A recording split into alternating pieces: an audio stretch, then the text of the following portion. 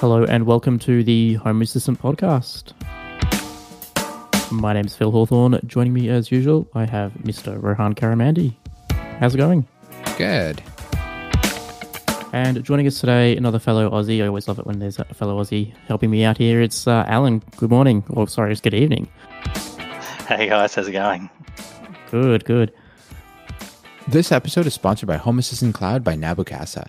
Easily access your local Home Assistant instance remotely for a small monthly fee that supports the Home Assistant and ESP home projects. Configuration is done by the user interface, so there's no fiddling with router settings, SSL certs, or any other YAML. So, Alan, all the way from Brizzy, the Sunshine State of Australia, up north. Yes, the non-lockdown at the moment state. Yeah, that's it. Very lucky. All right, so yeah, welcome to the podcast. And I guess let's start off with how we want to find out, where have you started using Home Assistant, and tell us a bit about your journey, how you got here. Yeah, sure. I probably started in a bit of a different place from most people. I used to play around with the Arduino boards for a long time and spent ages just, mucking around with different sensors and, interfacing them and kind of playing with temperature sensors and ultrasonics and, all those kind of things just as that's interesting. I'll probably find a use for that one day. And so I built up a whole lot of libraries and sort of sample code for those sorts of things over the years. But it's kind of hard because they obviously didn't have any sort of connectivity on them. So they were interesting as standalone devices, but not really kind of anything beyond that. And then the ESP8266 came along. So I started sort of moving a lot of those things to that device, and obviously that's got the Wi-Fi connectivity. So and the Bluetooth as well. And yeah, that started opening up a whole lot of other options there. So I started off using what's called ThingSpeak, the IoT platform, and pumping data up into that and doing some cool graphs and stuff. Yeah, and that was pretty interesting. And then from there, I actually moved on to Blink, the IoT platform. BLYNK. So, and that's, that was pretty good because that's got drag and drop and you can actually have switches and buttons and things that do things rather than just looking at your data. So I still actually use Blink at the moment. It's quite good for sort of standalone type devices, but it's not that easy when you've got multiple devices that you want to use together. And, when you do the sort of automations and tying it in with other devices around your house, it kind of gets a bit difficult to do things because you've obviously got to do it all as code in Blink. So I started looking for a bit of a better platform to kind of integrate a few of those platforms, and found Home Assistant and started mucking around with that and thought, yep, this looks like the right thing for me. So that would have been about mid 2018. So I think I got on board with it when it was around about version 0.68. So, obviously there was a lot of stuff that was still in YAML and not so much configuration via the UI at that stage. So it's good. I got a crash course in YAML as well. So that kind of that was a good exercise to kind of learn and get me set up with Home Assistant. So and from there I just kind of started looking for problems and thinking, what could I do with this, or how could I integrate that, or how can I get these two sort of separate devices around the house that logically would make sense if they talk to each other to get them working, and just started building up the Home Assistant sort of options and configuration from there. So that's where it all started. And what's that? 3 years later, it's still going strong. So that's awesome. So how do you, like you said, you used to use Blink and you still do a little bit, how do you delineate what you use where? For the kind of, I guess, a one-off open close button type applications, or where I want a good mobile graph type experience, I tend to use Blink for that because it does have some better graphing capabilities, and it's also got some better sort of buttons and sliders and things like that, and it tends to be a bit more mobile friendly as well. So still use that for those sort of standalone type applications, whereas when the things that are more the automated and rely on different devices around the place that don't integrate with Blink, because obviously it's code that you've got to write and upload to the device. So that doesn't work with a lot of those off the shelf products. And is it all cloud based, or is it locally? Yeah, it is. It's cloud by default. You can run a local Blink server, Right. but I just went for the cloud option just to get it up and running in a hurry.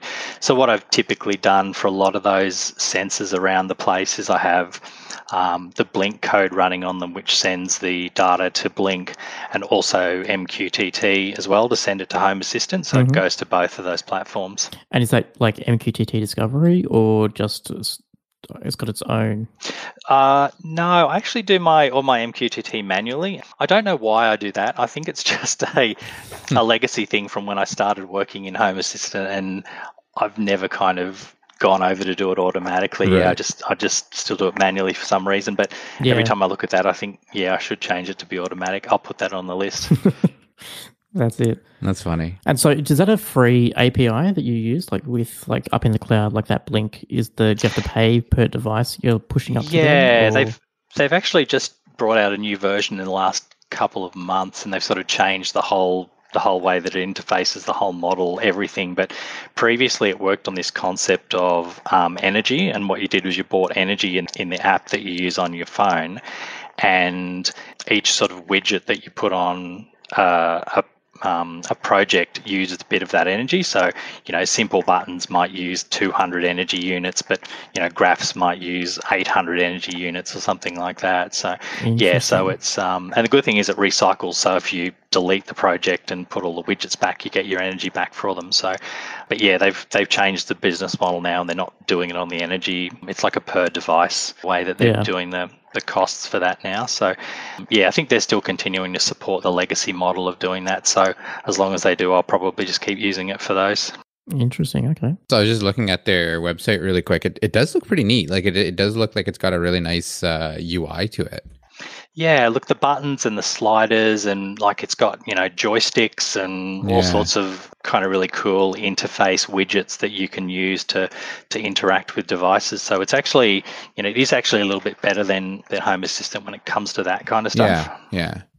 Interesting. And do you use that as an interface for your devices, or do you have them typically in a Lovelace dashboard that you would use instead? I've got both. It just depends where I am and what I want to do. So some things that make sense and they're a bit easier and quicker to do them using the Blink interface, and other things I use the Lovelace. So typically on the mobile, I'll sort of use Blink about half the time, I guess. Whereas on the desktop, I just use Lovelace all the time because it's obviously a better experience on the desktop.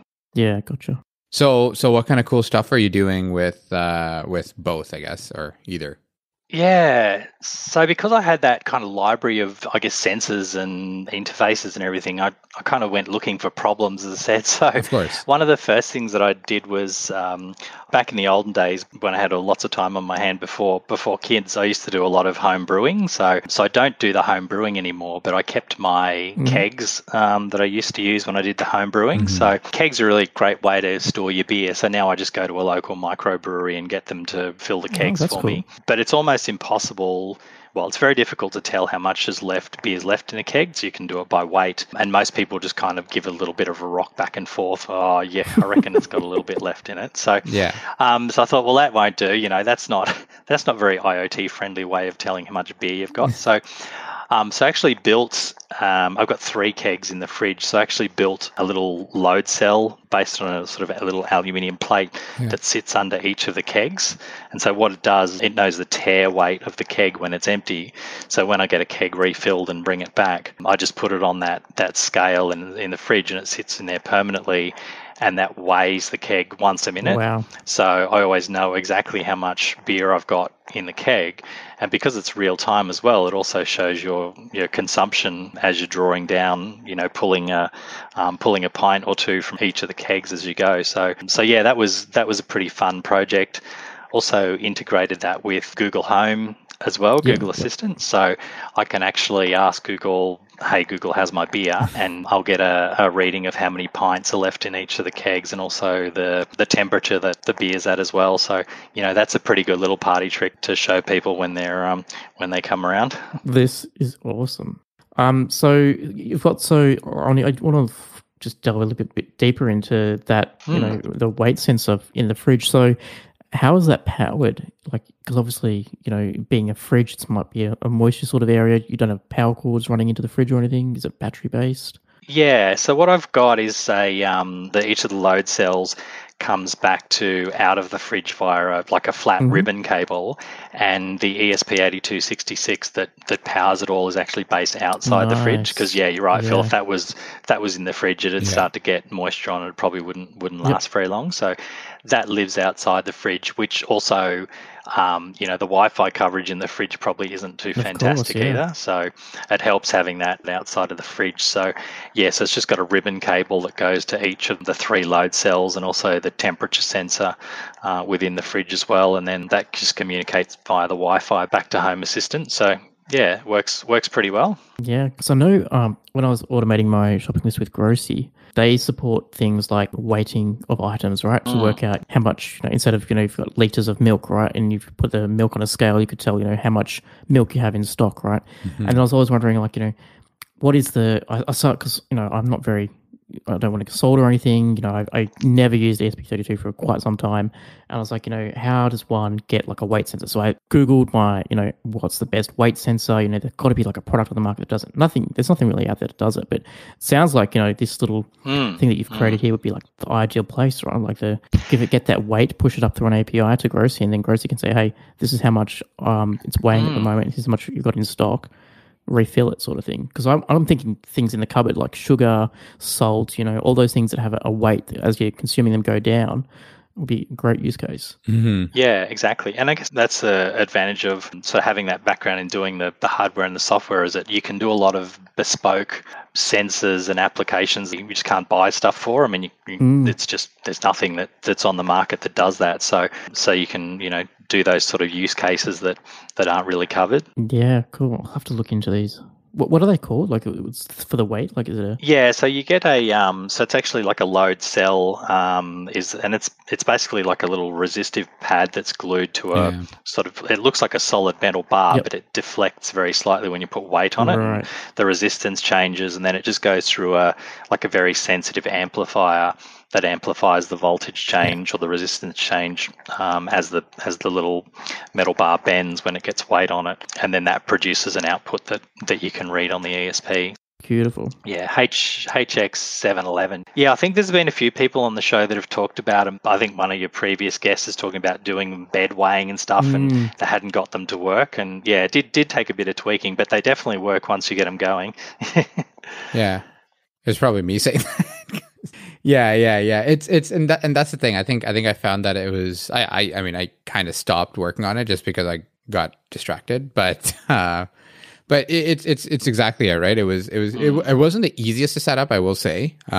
Just to get it to read properly and things like that, and then maybe it was just my soldering skills are just that poor. I don't know, but it was.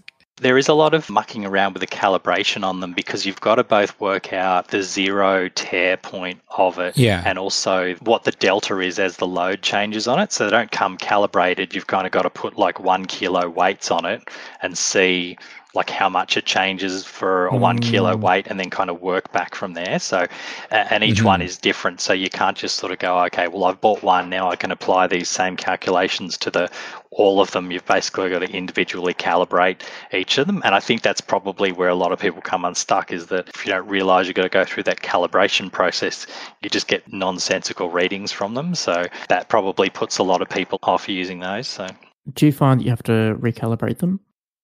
No, never. That's good.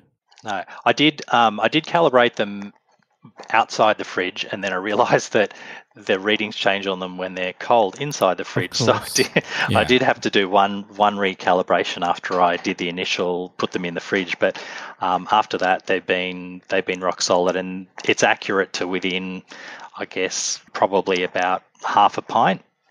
So you don't get too much variability across the whole range of keg from full to empty. That's awesome. Yeah, that's also a good unit of measure of how many pints you have left, right? Yeah, exactly. Yeah, exactly. It's the most practical. Right. It's the most practical unit of measure you can have for a keg, right?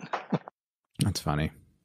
Cool. And I played with ultrasonic sensors a fair bit as well. So one of the things that I did was, like everyone, I made a remote control for the garage out of the ESP 8266 with a relay, which is, one of the sort of most common projects that you see people do. But I also put a couple of ultrasonic sensors on it. So I used one that detects whether the garage, so it's one of those tilt type garage doors. So I basically got one sort of near the front of the garage and one in the middle of the garage, and the one at the front of the garage detects whether the door's up or down. So that gives me the sort of open, closed state of the door. But the one in the middle of the garage actually points to the roof of the car. So not only does it give you the door state, it'll actually tell you whether the car is in the garage or not, because basically it measures it and it goes, well, if it's less than a metre, it's reflecting off the roof of the car and therefore the car is in the garage. That's actually what I use for driving a lot of my presence and the state of the home as well. So I basically got my presence, I've got an input select to basically whether you're home, whether everyone's home or not. That's based on once the car goes out of the garage, it then checks the presence of everyone's phones. If the phones are then not home, then it puts the house into an away state. Because I just found that using the ping type person detection was just a bit flaky with iPhones, because I think they turn the Wi-Fi sort of on and off. Yeah, the Wi-Fi goes to sleep and all that sort of, Yeah, so I tried to use that for presence detection and it wasn't very reliable. So now I'm kind of using a combination of whether the car is in the garage or not and the geolocation on the phone, and that's been rock solid. So I really like using the app geolocation for that presence stuff. Have you gone to the level of being able to tell which car's parked in which part of the garage in case someone's parking in your spot? Yeah, we've actually got two cars, and it actually knows the difference. One's a little bit shorter than the other one, so yes, I can actually tell which car's in the garage based on the height of the roof. So yeah, so that's a pretty handy thing to have as well. Yeah, that's neat. So the ultrasonic, I guess, gives you, because that makes sense, right? Because it gives you the distance to the, or the distance of car A versus car B. Yeah, and it's pretty, it's pretty coarse type of measurement. So basically it goes, well, if it's greater than about 1.5 meters, then there's no car in because it's measuring to the floor on the garage. If it's, between sort of 1.5 and like 1.2 or something like that, then it's the little car. And if it's less than 1, then it's the big car. So that's how it kind of works out the distance. So. No, that's awesome. Yeah, that's cool. What are you doing? Anything else for presence, or just those two, like just the phones and no, just those. I have played around with Bluetooth a little bit to see if I could sort of use that, but yeah, I think it didn't really kind of work the way that I was wanting it to. So I pretty much stuck with the geolocation and the car status. That was as good as it's going to get, I thought. Yeah. So, but what happens if you park it outside or something like that? Does that obviously that breaks that part, but does your do you still act as home? Yeah, well, if it detects, so with the coming back to home, any of the presence detections will turn the house back into the home state. So if the car comes in, or it detects someone's phone, or you come back into the geolocation area, it'll know that you're back in. Because quite often, we'll go out, and then if we go somewhere close by, I might decide to walk home or something like that. So so it's a combination of those that I use to determine coming back home. And because it's an input select as well, if it's if you get it wrong, you can just go in manually and say I'm home, or turn it back to home, and it'll put the house back into home state rather than away state. Right. Have you found any issues where, like, if you're driving home, that your presence will change to home before you get there because of that geolocation?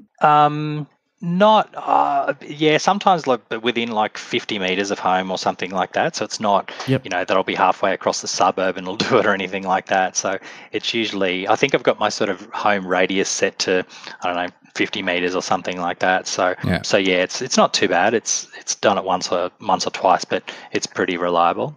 Okay, that's good. Yeah. You mentioned you have kids. Are you doing anything for presence on that side, or? No, I've just got the ping sensors on their phones, but again, they're not that reliable. So, they're still in their early teens, so we're mostly home when they're home. Right. Okay. Makes sense. And what have you got around the house, or how can other people interact with the house? Are you using any voice assistants around the home? Yeah, I did start off using the Google Assistant platforms quite a bit, but it just like it, I just found it just caused more problems. The family acceptance factor on the Googles wasn't great because a lot of the time, she wouldn't understand what I said or the TV. Classic Australian problem, right? Yes, exactly. You got to have an American accent to be able to talk to those Yeah. things. Even if you've got the language set to Australian English, you got to fake an American accent to get it to do what you want it to do. Yeah, and especially when you're doing, because I was doing routines that were doing stuff in Home Assistant as well, and that's not available right now. So anyway, I've sort of got a bit tired of those, and then I went to the Google Nest hubs, the little screens, and they were really, really great until Google released a software update for them and broke the best function that they had. So you used to be able to cast to them using the inbuilt cast on Home Assistant, but Google released a software update, and now after 10 minutes they go back to displaying the clock screen. So so that was the end of Google Nest hubs for a cool interface platform. So I just ended up buying some cheapy Android tablets, and now I'm kind of using them as most of the around the house interfacing type devices. The other thing I've done just in the last few months is I hadn't really got into the Zigbee stuff before. I kind of thought, I've got my Wi-Fi, that's all I need. But there was a few things where I'm like, that's going to be really hard to battery power that, or it's not going to work that way. So I started getting into the Zigbee stuff, and I hit the jackpot there because just about the time when I started to look into that, JB Hi-Fi, Phil, they were getting rid of all their Samsung SmartThings sensors. Yeah, of course. So I can't believe Samsung SmartThings took so long to get out to Australia, and then when it did, they did like some commercial arrangement that like made it non-viable to come out here anyway. I think they did like an exclusive deal with all the motoring companies or something to do like a smart home sort of kit, and so you had to, if you wanted to buy it originally, when you wanted to be the first one to get a Samsung SmartThings, you had to be like either with your local motoring auto club or something to get their special deal. And then they slowly released out to all the retailers like Best Buy or JB Hi-Fi that we've got down here. Yeah. And I think by then everything had moved on, right? Yeah, but the great thing was they basically sold them all for fire sale price. So the leak detectors and the multi-purpose sensors, I basically picked up like a dozen of each of those for $10 each, when they're normally like 30, 35 or $40. So so I got a Conbi at the same time and set up decons on that. So I just went crazy with those sensors. Like I put the leak detectors under pretty much every bathroom, every sink, the dishwasher, everything that has water in it got a leak detector, and most of the windows and doors got a multi-purpose sensor on them. So right place, right time for that. But that's the long way of answering that. I also got the buttons. I started getting a couple of the Zigbee buttons as well. And believe it or not, they're actually my kind of go-to interface now for switching things on and off, just because they just they work, they're reliable, everyone understands how to press a button, right? So so for a lot of the simple kind of automations and the lights and the doors and those sorts of things, I've been moving a lot of that stuff off the tablet interfaces to just those buttons. So I've kind of got one, beside the bed that I use for turning various lights on and off, and one in the garage for different bits and pieces. And I've been getting the Xiaomi ones because they've actually got 6 different modes that you can, so you've got 1 press, 2 press, all the way up to 5 presses, and a long press as well. So they can actually do 6 different things. Which Xiaomi ones though? Like, are they wired in or are they the battery ones? No. It's the Xiaomi, it's the Mi. It's just a little coin cell. Yeah, so I've got a whole bunch of those. So I've got like the single one and the double, because you can get the single press buttons and the double press, they've got 2 sides to them. I've only ever been able to get like the single press to work on them. Maybe I've got an old version of the firmware running on them or something. I've got an old version of the Switch, but I'll have to look into it. Yeah, well, I tried tried a few different ones. I tried some of the earlier Acquira ones, and also Yeah. I had one of the Smart Things ones as well, which is okay. But yeah, these Xiaomi ones that I've got now, so they've got the six functions on them. So it's just one button, but like if you press it, depending on the number of times you press it, that's what it picks up on. So yeah, you know, one press might be to turn these lights off, and two press might be to do those, and three might be to, you know, open the door or something like that. Yeah, So that's cool. yeah, and they're rock solid. They're very responsive too. Like, Yeah. Yeah, and when you're using them with your, you know, MQTT out of Home Assistant, it's instantaneous. There's like no lag between when you press the button, when things happen. So, yeah, so just for a simplicity point of view, I've been moving a lot of those sort of interfacing back to those buttons, just because they work and they're a great interface and everyone understands them. So. Yeah, no, that's awesome. how do you handle the sort of like the user interface in terms of instructions for people? So like, have you put like stickers or icons on the switches or something so people know like this button's going to turn on a light, this button's going to open a door, or I have to tap it 3 times to do this? Have you thought of that at all? Yeah, for the ones that I use, that's fine. For the others, I have to put a little laminated card below them to explain to other people in the household what they do most of the time. So, yeah. But at least there's, you know, so someone knows that they're gonna, if they flick that button, it's gonna turn the laundry light off, and, you know, not accidentally turn on the fireplace and burn everything down, right? Yeah, that's right. And the one in the garage, it's got I've done a little Google Home announcement, whereas if you press the one in the garage, because we've got a 2-story house and the garage is downstairs, and the kids will never voluntarily come and help you get stuff out of the car. So when you push the one in the garage, Google says someone needs help in the garage, and sometimes the kids come and help you. So that's funny. I'm surprised it works regardless. Maybe you need to change it to that if someone's fallen over in the garage and they need help, quick, right? Yeah, or maybe, you know, there's a treat for you in the garage or something like that. That'd probably get them down. I was going to say that's probably the one that'll get them, rather than someone's fallen or someone needs help. Just yeah, exactly.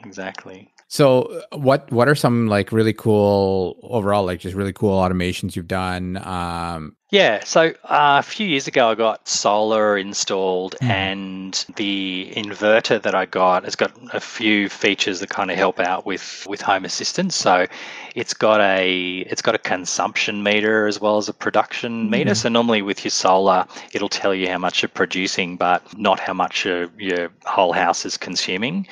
So I got one with a consumption meter as well, and also a load switching relay. So, and it's also got Wi-Fi and a good API as well. So Home Assistant actually has the Fronius integration out of the box as well. So what I've done is I pull the current production and consumption of the solar into Home Assistant, and then use that to drive a few sort of energy saving automations. Right. So like the hot water, it heats up during the day. So I've just got a normal like electric solar storage hot water. So what happens is that heats up during the day when the solar is producing, but then it doesn't heat again sort of overnight. But what that means is that, you know, if you're the first person in the morning, you'll likely get a cold shower out of it. So what I've done is, at 4:00 in the morning, I check the temperature from my outside weather station, and then do a boost of the hot water just enough so that you get a hot shower. So obviously in summer, where it's, you know, easily over 20 degrees in the morning here, it boosts it back up to 50 degrees. But in winter, it boosts it back up to 56 degrees because, you know, that's a 50-degree shower in winter doesn't feel like a hot shower, whereas a 50-degree shower in summer feels like a hot shower. So, yes, I'm kind of using that just enough electricity to heat it back up again so you get a hot shower in the morning. And I was listening to the podcast from last week, and the new... what's the one where you can use? It's the... Hang on, I'm just trying to remember what it's called. Oh, the referencing other entities in the triggers. Yes. Yeah, because at the moment I've kind of got that hot water one, and I've also got an air conditioner one similar, where the air conditioner will run depending on whether you're exporting solar or not. So they're this kind of kludgy automation at the moment that isn't great, and it uses input selects as well. So it works, but it's not fantastic. Right. But with that referencing other entities in triggers, that's going to clean up a whole bunch of stuff and make those automations a whole lot cleaner. So, so I need to get onto 2021.7 soon so I can use that, because that will be something that will tidy up a whole bunch of those unpleasant automations that I've got. I mean, they work, but they're not pretty, right? Yeah, it's kludgy, right? It's a little messy in how you build them. Yeah. So, and all up, like I worked it out with the automations that I'm running now, as opposed to, before I was just turning stuff on when I felt like it and turning it off when I felt like it, probably saving about $400 or $500 a year in electricity. Yeah. So, so it's a good, good return on investment on my time and effort to figure out how to do these things. So. And to get the API from your solar system, was that something that you specifically did research on and said, from when you were looking to install your solar, said, yes, I want this sort of system set up? Or was it something that was just a standard that you were surprised that came with it? Yeah, well, I was probably just lucky because the inverter that I got, I knew it had a Wi-Fi interface, so that was kind of my level of knowledge of that at the time, because I got that before I got Home Assistant. Yep. So it was just lucky that I managed to get one that actually had an open API, which I could have queried with just any old piece of software, but also that it had an integration already with Home Assistant. So that was pretty lucky, because if that hadn't been the case, then I wouldn't have had that flexibility and been able to do a lot of those things. So so that's been good. And I retrofitted the air conditioner as well, because it's just a standard a dumb air conditioner with an infrared remote. Because back in my Arduino days, I had all my infrared libraries. I basically just set up a learning infrared remote, pointed the aircon remote at it, and kind of just recorded all the codes for, on, off, cool, dry, fan, temperature up, temperature down. Then just built an infrared transmitter that sits on the wall opposite the air conditioner and just fires infrared code to the air conditioner. So that was a good way to turn a dumb air conditioner smart for not a lot of money. So. Yeah, no, that's awesome. And then you can even get things like the Sensibo, and I think there's in the Z-Wave world there's proper Z-Wave infrared controller for air conditioners as well, right? So you can bring them in as proper entities instead of just having to fire off dumb infrared commands at things too. Yeah. Well, it's got I put a temperature sensor in that as well, so it actually, so it measures the temperature of the lounge room where the air conditioner is. And also got, for the power monitoring, just for the appliances, I'm just using, the standard sort of power monitoring plugs. But for those high power appliances like the hot water and the aircon, I've actually got the split core current measuring devices on them, and they go back to an ESP that's running the EMON package on those. So that's how that information gets into Home Assistant. So both the whole house consumption I get from the inverter, but also individual devices and appliances I get from plugs or those current transformers on those as well. So got a good picture of what's actually on and what's using power and what's going where. So what do you have, like a list of devices that you're trying to track power against? Like have you got like the main appliances like fridge, freezer and all that tracked, or then the TV, I'm guessing? Most of the fridges. Also have the washing machine as well, just for the notifications when it's done. So I've just got the, measure the power consumption of that. Obviously, the big consumers of the power are the air conditioning and the hot water. So I like to know when they're on as well, just to make sure that they're on at the right time and I'm not spending money where I don't need to. Yeah, and those are just those passive clamp style ones that you use, right, to pull the power. Yeah. Yeah, exactly. And they interface easily with the ESP8266. So I just use those. Yeah.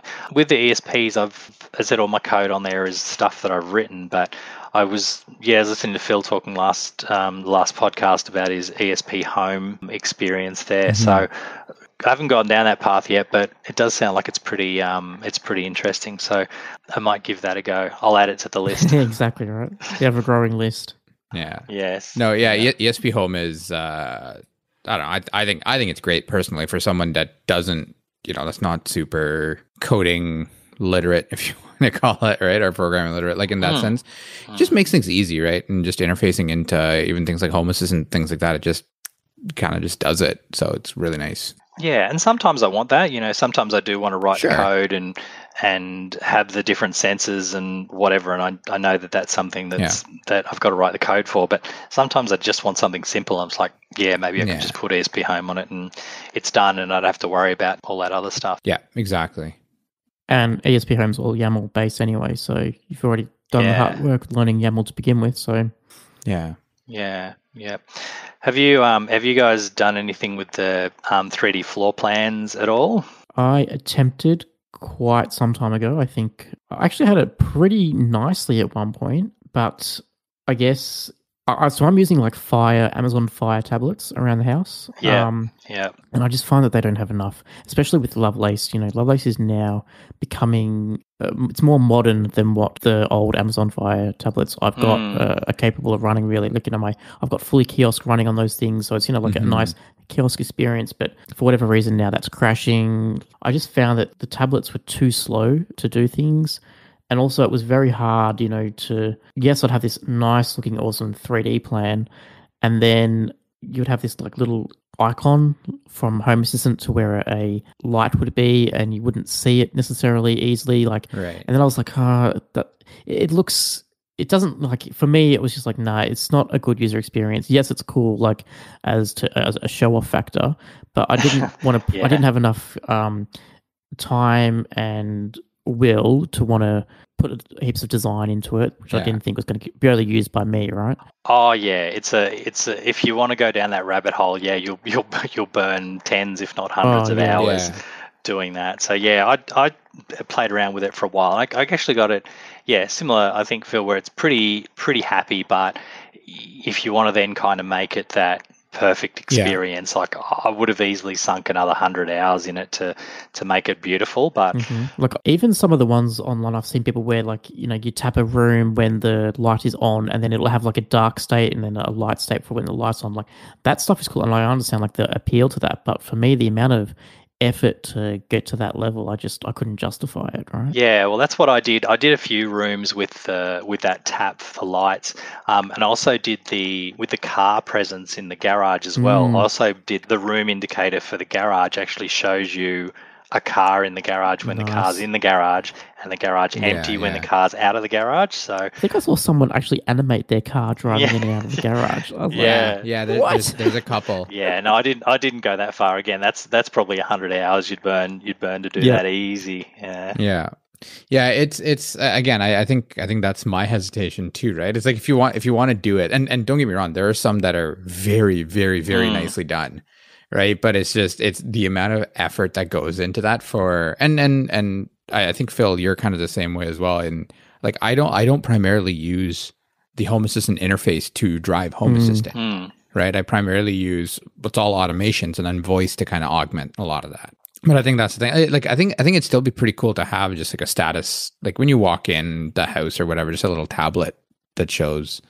what's happening at home, right? So I think that's where I'm sort of like starting to head towards too, especially since like starting to use like the soft UI approach, nice big button cards that, have, meaning behind them. So I'm sort of, if I ever, in my next house, I'm going to, try and get like a proper tablet that has more RAM behind it that can actually run Lovelace properly, and maybe a bigger screen, and just have like, Lovelace as the home's dashboard, right? And just have widgets, basically like an iOS notification shade, right? The dishwasher's dirty, go ahead. The washing machine's done. There's mail in the mailbox. Just status updates that people can see, and then maybe some modes. Like toggle, movie mode on or off, or toggle guest mode on or off. Just big buttons. Not any of this Lovelace or even just old, entity switches and all that. Like anything that we would, as an admin, I would need to use it, yes, if I need to go in and see a state or something. But I think anything else could just be a little notification that can be read from afar, basically, and just.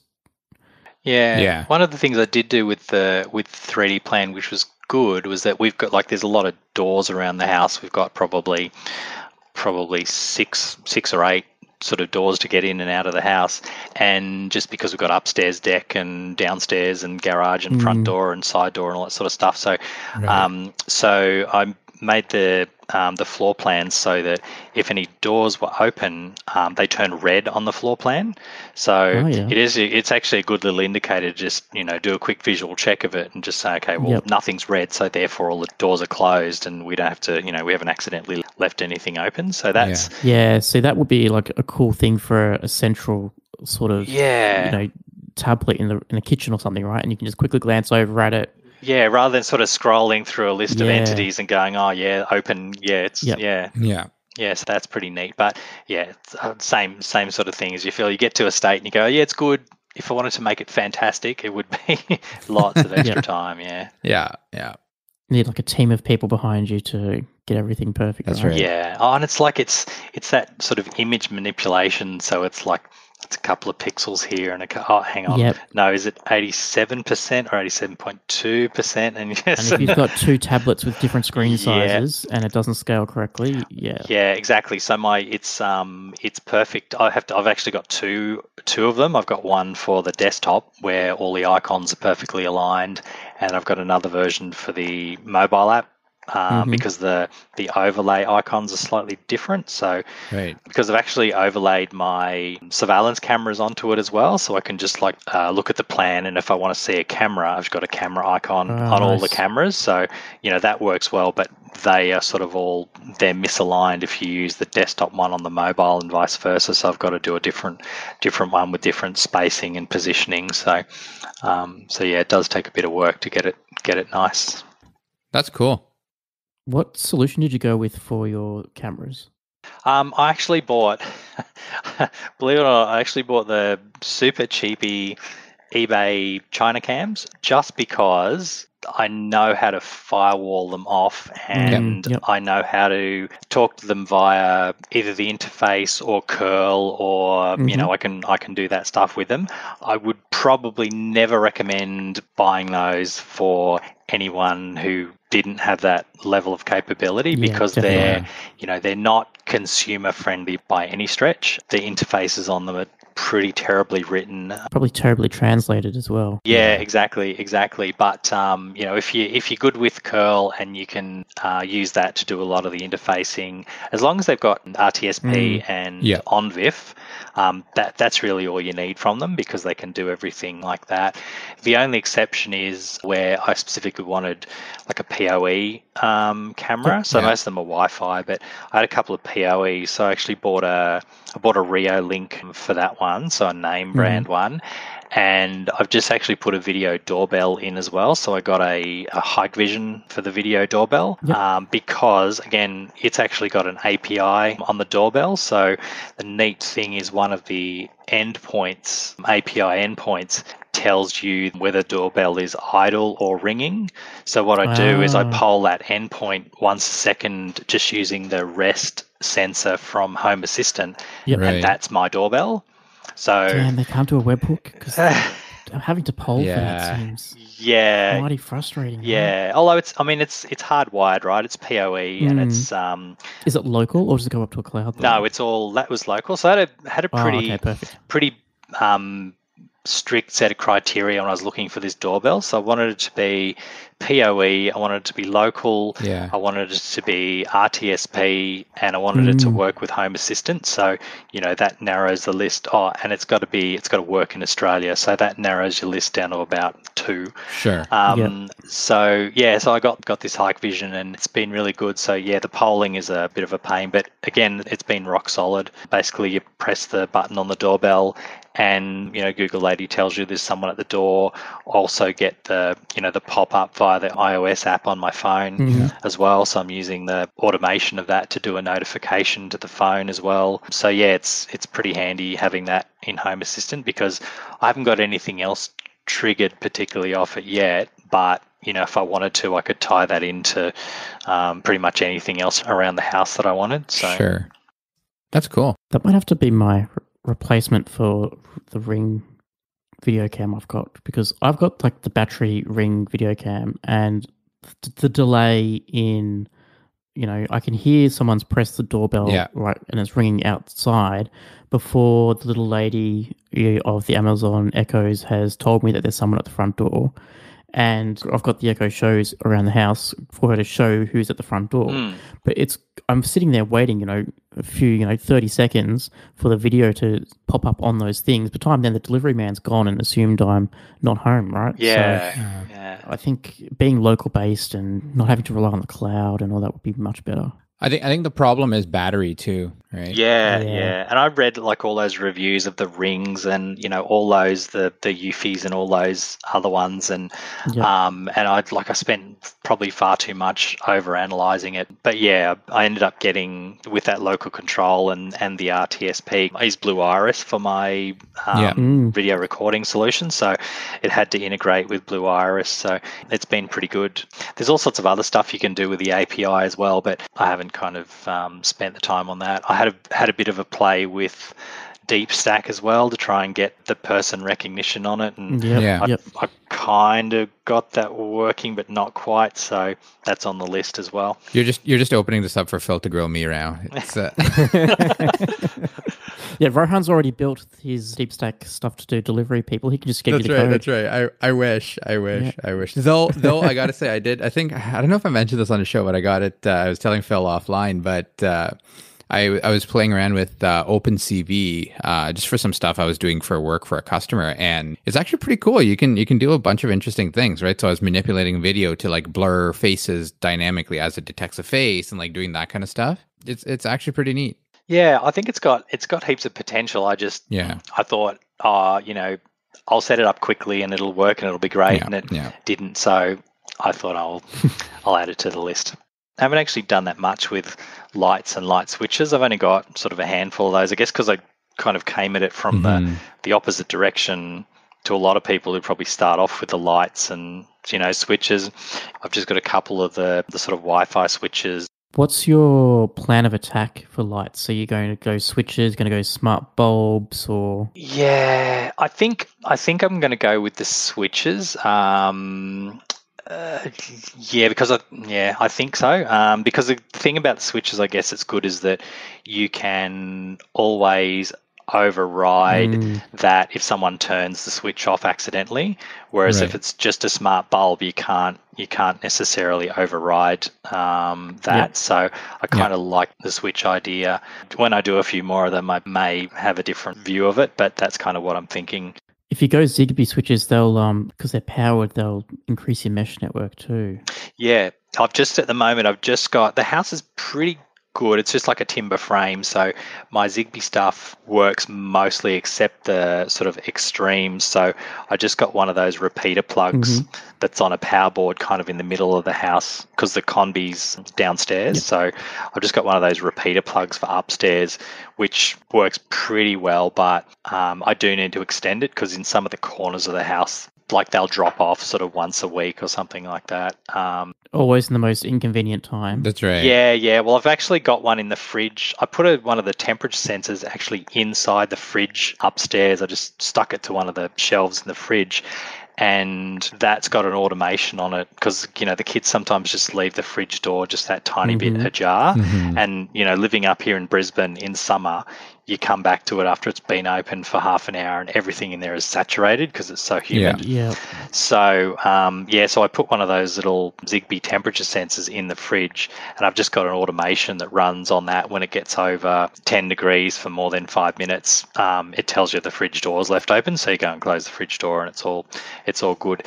That one's a bit flaky, I think, because it's kind of far away from the repeater and the Conbi, and it's also inside a metal box as well, so that doesn't help. But so if I think that's a good idea, Phil. So if I went with that, I would have a lot more repeaters around the place. So I may actually go for those Zigbee switches rather than the traditional Wi-Fi. And there's actually some pretty nicely designed ones available in Australia now. Like generally, I've always been, get Z-Wave, for switches and, anything critical, but there's a lot of good Zigbee stuff being available and, alter code now as well. So nice. Could even, I think it used to be was it Mirabella, and you get the nice momentary buttons from them and then pair them against a Z-Wave socket behind it. But now I think you can get some really nice, like a full kit of just Zigbee stuff available in Australia. Yeah, cool. So, Yeah, I might have a look at that because my Wi-Fi is starting to get a bit congested with all the stuff that's on there, and especially the cameras as well. Like they chew a lot of that. So. Especially Wi-Fi cameras. Yeah, so I might move some of that stuff to Zigbee. So that's probably a good idea. Put one of the Zigbee, the multi-purpose sensors that I got, because they do vibration as well. So, talk about looking for a problem for a solution. So I put one of them inside the letterbox, and so when the postie puts the mail in the letterbox, it wobbles slightly, and so the vibration sensor on that tells you've got mail. Especially now that they've cut the postie funding, so you get like deliveries of letters like every other day, right? You don't even know when you're going to get a letter anymore. So now you need to constantly. Oh, interesting. Yeah. Because they'll do like parcels every day, but for letters, which you're hardly getting because everything's email, right? But for that one bank that doesn't support email yet because they're living in the Stone Age, and you get that letter from the postie. You don't know when it's coming. So, because I never check my letterbox unless the sensor goes off, right? Yeah. So because that was inside the letterbox, which is metal, I had to pull that sensor apart, and I actually put like an external wire antenna on as well, so the antenna was outside the letterbox. So interesting. Couldn't make the whole letterbox the antenna. No. Actually, I didn't even think of that. I should have thought of that. So yeah. See, it's unfortunate we can't. We over here we have community mailboxes, right? So they're basically these giant metal mailboxes outside wherever that are. It's just got like, I don't know, like 20 slots to one of them or whatever, 25 slots to one of them, and then there's like in my case there's 3 of them. Sometimes I've seen like 9-10 of them in a row, right? But it's all like owned by Canada Post, so you can't like drill through it or anything, right? Like, but well, you can, but there's probably consequences, you can do a lot of things. That doesn't make it a good idea, right? How far away are they from your house, though? Like, if they're all community mailboxes? I'm actually lucky. Mine is directly opposite to my house. I've got a fire hydrant and the post office there, so it's great for A, insurance rates, and B, just convenience. But so it's directly. So is that like out in the street, or is it? Yeah. In my case, it's on the opposite side of my street. It's not too far. Like I think I could. It'll probably be reaching the bounds of where my if I was using Zigbee as an example, where my Zigbee mesh would be. But it's also proper metal, right? So I don't actually think it'll penetrate through that. I wonder if you could, like, if you really wanted a sensor in that mailbox, you could probably do something like LoRaWAN, which is that like Wi-Fi that can last like kilometers, right? Surely that. I could, but it's still in a giant metal box, and the one. But I'm thinking, like, if it can do like kilometers of range, though, and you only need it to go, like not very far from the other side of the street, you might be able to get a. Yeah, it might work for that. Yeah. I think you might be pushing it, but yeah. Honestly, I don't care that much because nothing ever arrives, and nowadays everything. Nothing important. It's always a bill or a fine that you don't want to open anyway, exactly. Right? So why bother, right? So yeah, it's taxes. Okay, great. Like, so. Yeah. All right, cool. All right, well, Alan, thank you so much for your time and sharing all your interesting stuff. You've definitely given me some ideas, particularly around weighing stuff in the fridge. I'm going to have to do my research on that. Yeah, no worries. Thanks for having me, and thanks for running the podcast. I try and listen to it every couple of weeks when it comes out, and I always manage to learn something new or add something else to the list. So that's always good. That's right. That's right. It's helping people spend money since. Or helping people burn tens of hours since. That's right. Yeah. Going down many more rabbit holes, trying to think how can they make more problems for themselves. Exactly. Yeah. All right, cool. Well, thank you very much. Cheers. All right, thanks, guys. Cheers. If you want to share your Home Assistant journey or come on as a guest, reach out to us at feedback@hasspodcast.io. That's HASS podcast.io.